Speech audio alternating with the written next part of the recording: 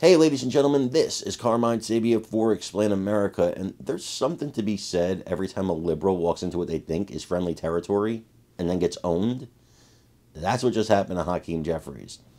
Before we get started, please make sure you like, comment, share, and subscribe.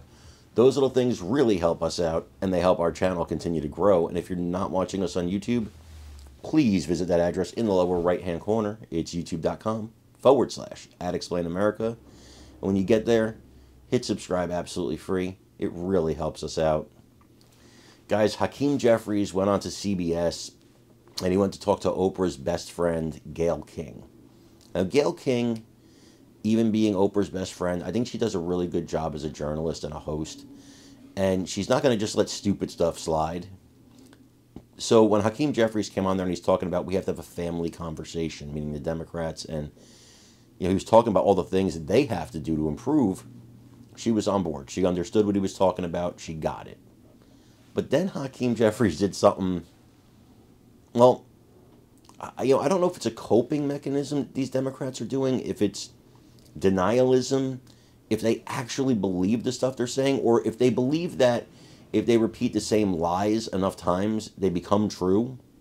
But he tells Gayle King that he thought it was close. The election was close. Close to what?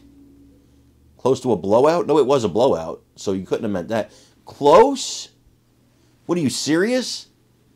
Bro, she got wrecked. You got wrecked in the Senate. You lost the House that you were supposed to win back. You got destroyed, wiped out, annihilated. It was brutal. If it was a boxing match, they would have stopped it. Well, Gayle King wasn't going to let that slide.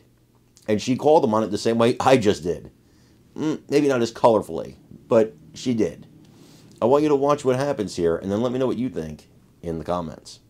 We were talking in the break about how Joe Biden is the union president, working class president. So it's not that Democrats didn't have programs and results they could point to say we're helping working families, but people didn't hear it.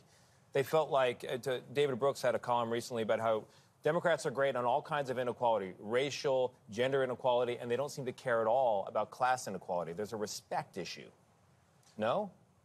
Well, we clearly care about making life better for everyday Americans. And it drives everything that we do from a policy perspective.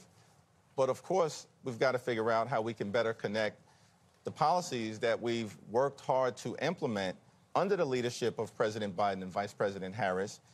Infrastructure, fixing our crumbling bridges, roads, and tunnels, creating millions of good-paying union jobs. That's putting people first. That was a policy. That actually happened.